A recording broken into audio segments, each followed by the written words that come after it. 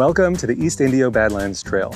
My name is Colin, and I'm here with my California Naturalist teammates, Elizabeth and Tracy.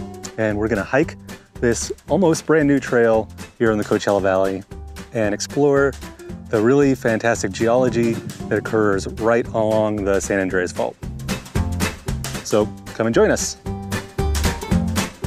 As you're walking along the trail, the main plant that you see, and in fact the main plant that you're gonna see almost anywhere on a trail in the Coachella Valley, is called creosote bush. And this is it right here.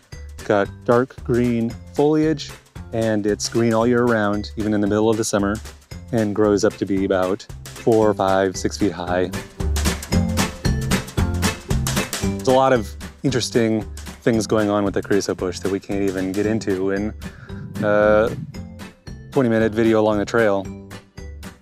But there's a couple of interesting ones we can see right here. So even though it's fall right now, there's no flowers or buds or anything like that.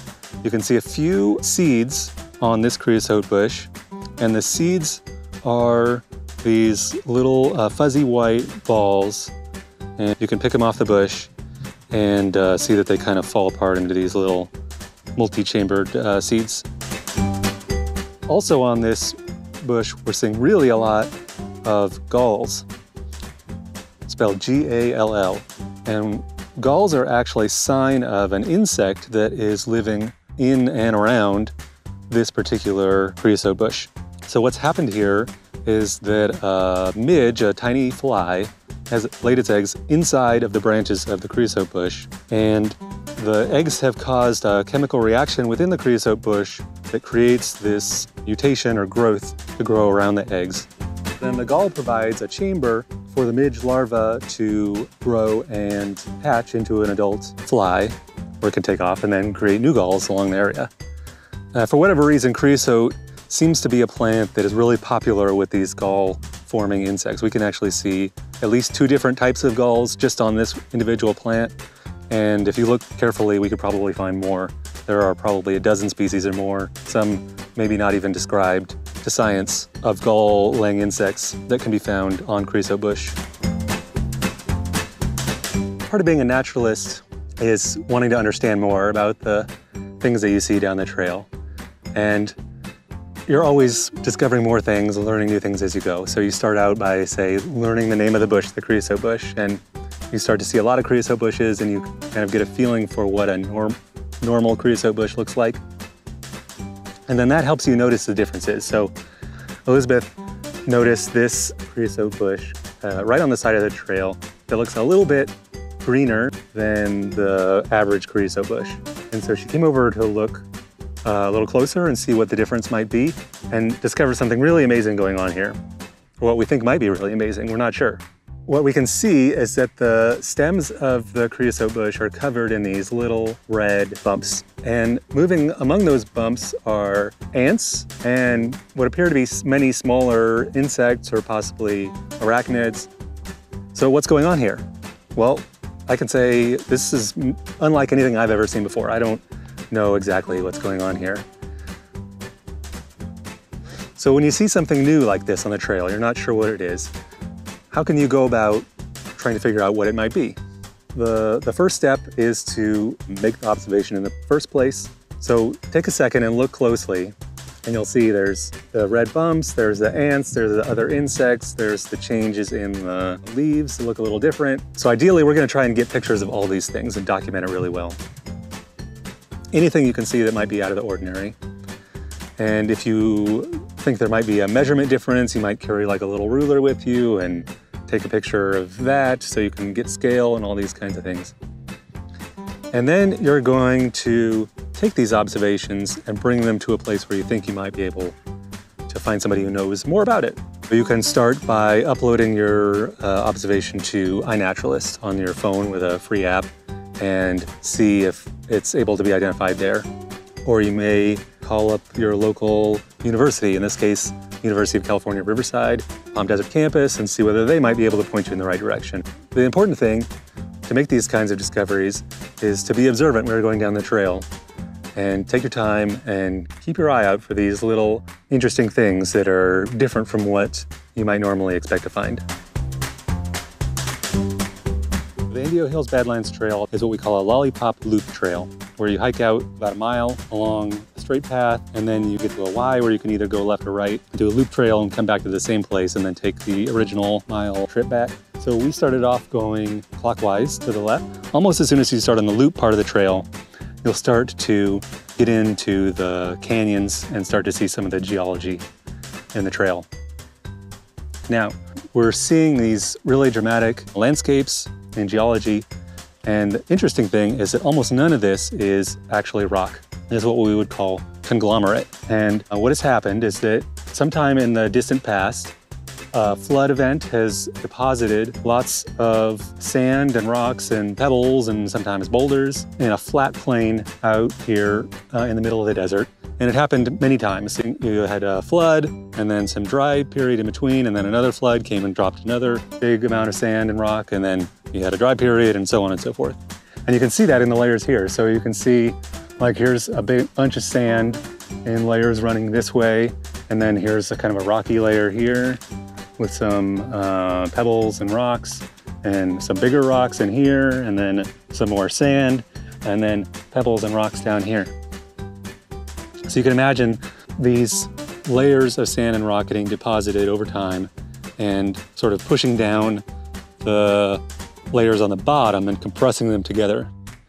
And if you let that process go on long enough, you would get sandstone. But in this case, it didn't happen long enough. It only happened for maybe a few thousand years. Tens of thousands of years at the most, probably. Instead of turning into sandstone and being pushed further and further down into the ground, it started to be pushed up and up towards the surface. And it started to tilt as it was pushed towards the surface. So you can see these were layers that were laid down horizontally, and over time they've now turned up to a good angle here.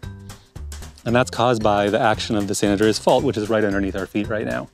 It's not like a big crack in the middle of the trail, but you can see the evidence in the layers tilting around it.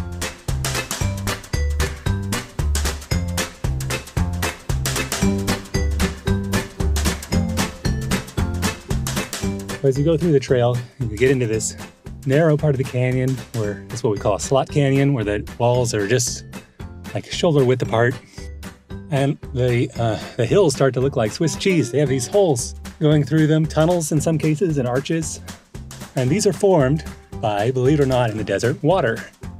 So what's happened here is, again, we're looking at conglomerate making up the construction of the hills. If you run your fingers over it, the sand just kind of erodes away.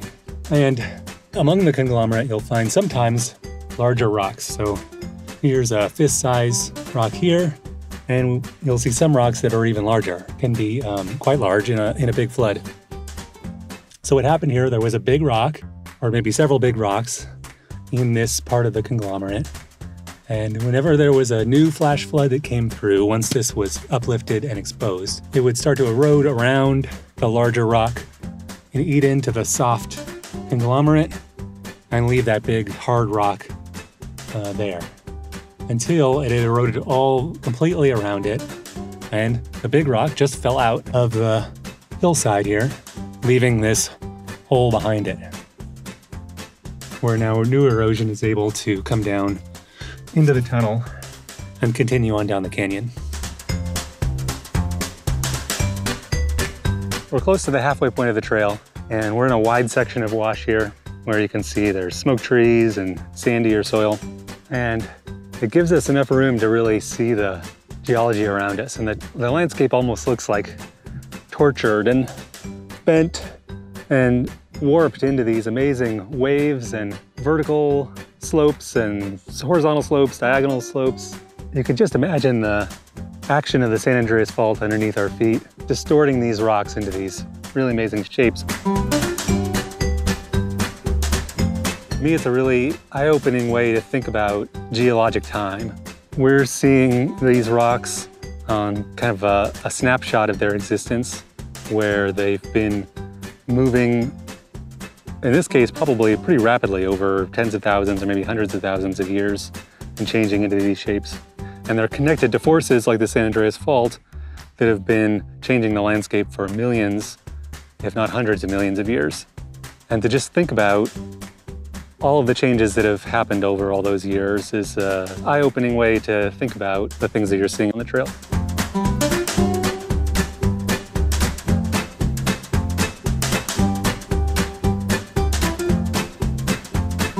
All right, we've reached the high point of the trail here on the Indio Badlands Trail, and we're at about 530, 540 feet, about 130 meters above sea level. And we've got a really fantastic panoramic view of not just the trail, but the Coachella Valley. And we can really kind of put a lot of the things we've seen along the trail today in context. Not only can you see the folded landscape right along the fault of the Indio Hills here, you can also see Mount San Jacinto in the distance and Mount San Gorgonio in the far distance. And between them, the San Gorgonio Pass, which is the extension of the San Andreas Fault, and where it splits the North American plate on the right from the Pacific plate on the left. And where that spine of mountain ranges that goes up and down California is broken. So these two mountains and the ranges that connect them are part of the rain shadow effect that creates the desert that we're standing in now, and creates this dry and relatively brown or less green area to the east of the mountains, where moist air coming from the coast hits those mountains in the distance there, pushes up and raises, cools off, drops all the moisture on the far side of the mountains, and then as the air comes over the top here, there's no moisture left, and we're left with this very dry place where all the plants and animals that we've seen have adapted to this extreme environment.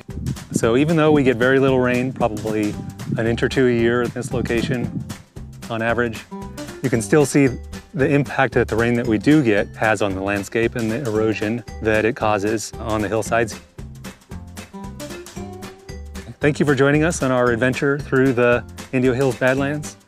And it's all downhill from here, so we'll see you on the trail.